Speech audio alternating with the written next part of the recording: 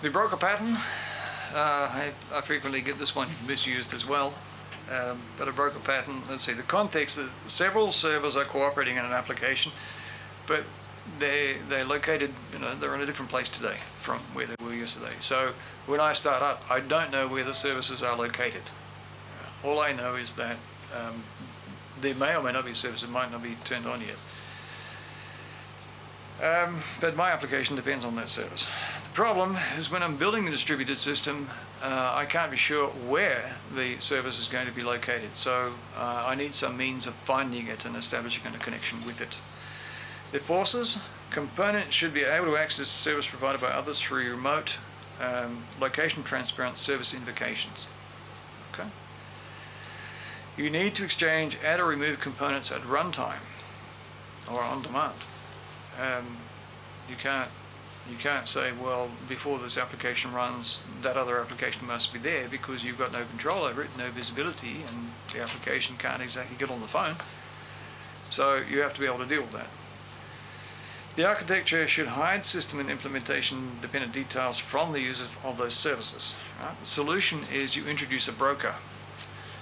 Now, the services register themselves with a broker. So if I'm providing a service, or as a service application, I start up, and the first thing I do is I find the broker, and I register that I'm here and ready for business.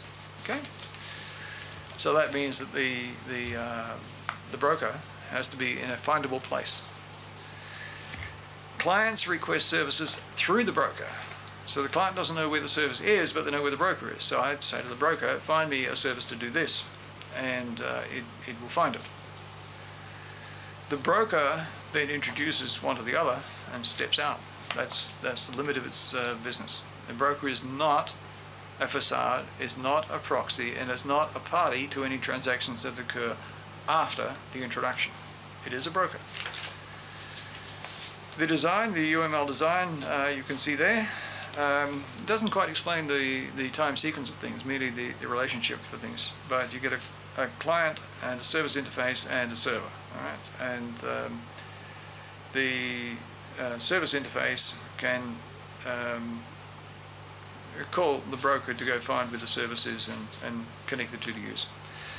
In use, when applications or services are spread around, it's undesirable to require the applications always in one place. It's not only undesirable, it's probably impossible. I mean, servers break.